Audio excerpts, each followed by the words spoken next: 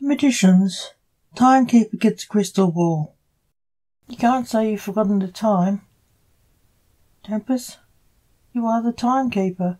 You control time, said his brother Lance, who came to visit him for his birthday. I never could remember birthdays, said the timekeeper. Time is different here. Out of time, in the halls of time. I believe you, said Lance. I'm not a party animal. Being alone here, said Tempest. I know, laughed Lance.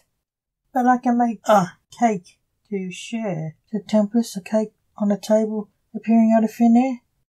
Nice cake, isn't Mud? By the way, Christine made you a present, said Lance. Oh, nice, said Tempest, hoping it wasn't a cake. Don't worry, it's not a cake, said Lance, pulling the gift out of thin air. It was round. I wonder, is it a stress ball? Tempest said, guessing excitedly, thinking what his niece was like present-wise.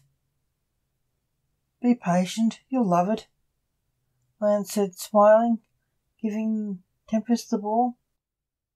I'm sure I will. Oh, it's solid, Tempest said. He opened the wrapping paper and saw a transparent ball. He smiled. Wow, I always wanted one of these, Tempest said seriously. We thought you would, Lance said, still smiling. Give it a go. I will, said Tempest, transferring his visions to the crystal ball. It worked. They saw people in the ball. It works. Thanks. He looked very excited by the present. I wonder, can I turn up the sound? It appears to be on mute, said Tempest.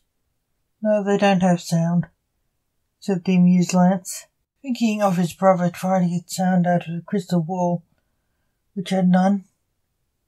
If he had not been told they were quiet. Oh, Tempest said, disappointed by his new toy.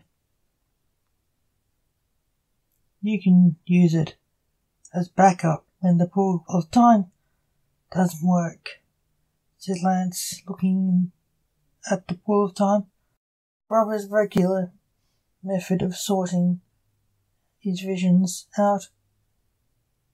The pool of time had sound.